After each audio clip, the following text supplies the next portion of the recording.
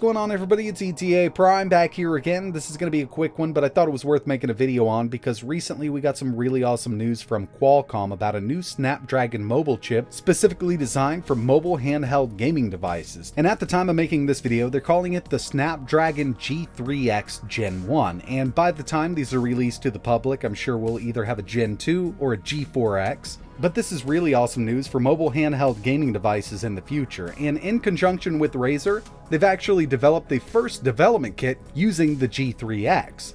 Now what Razer has come up with here is a bit bulky, but keep in mind this is a developer kit. This is not going to be available to the public. The consumer models will definitely slim down. We're going to see a bunch of these in mid-2022, maybe the end of 2022, beginning of 2023. And I got a good feeling that devices with these chips are pretty much going to take over the handheld space due to power consumption and performance. But really, right now, we haven't seen any kind of benchmarks from the G3X, and most of the stuff that I'm seeing online with people who have had their hands on these is cloud gaming, which is a little disappointing in my opinion, because right now you can even go out and pick up a cheap prepaid phone and get some really good cloud gaming performance out of it with GeForce Now, Stadia, and xCloud. But in the next few weeks, as developers start getting their hands on these, I suspect that we're going to see some more native Android game performance, and that'll give us a really good idea of where this chip sits in the ecosystem right now. Because Qualcomm hasn't released the clock speeds of the CPU and GPU, but I suspect it's going to be an 8-core CPU. We'll probably get a max clock of around 3.1 gigahertz, kind of like the 888 Plus. But I'm pretty sure that they're going to beef up the GPU side of things quite a bit, and with a handheld like this, we will have more room for active cooling,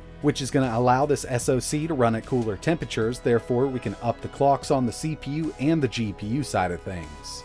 But this first development kit from Razer has a 1080p OLED display that does support HDR. It's 120Hz, but this chip will do up to 144 like the 888. Wi-Fi 6E, Bluetooth 5.2, Snapdragon sound, a 6000 mAh battery, and obviously that G3X SoC.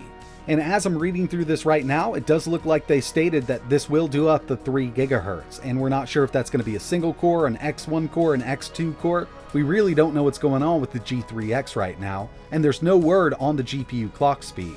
But when it comes to this new CPU itself, the G3X, it does have an Adreno GPU. We've got those cryo cores on the CPU side of things. It will support Game Quick Touch, support for variable rate shading, Qualcomm Game Color Plus, Qualcomm Game Smoother, 5G mmWave, Qualcomm Fast Connect with Wi-Fi 6E, a haptics engine, Snapdragon sound technology, and one thing that's really interesting to me, which I love to see in all of my devices, is video out, and this will do 4K either over HDMI or USB Type-C. It's going to really depend on the handheld itself and what the manufacturer wants to put in there. Some of them are probably going to add HDMI ports, some of them will just rely on USB Type-C video. But either way you look at it, this really is a game changer for the handheld market. This is going to make for some awesome handhelds in 2022, and I cannot wait to test something out. I would love to get my hands on one of these new Razer Development Kits and just test out some emulation on it, but you know, that's probably not going to happen unless I can find one for sale on eBay. So if any of you do find one for sale, let me know in the comments below and I'll try to pick it up.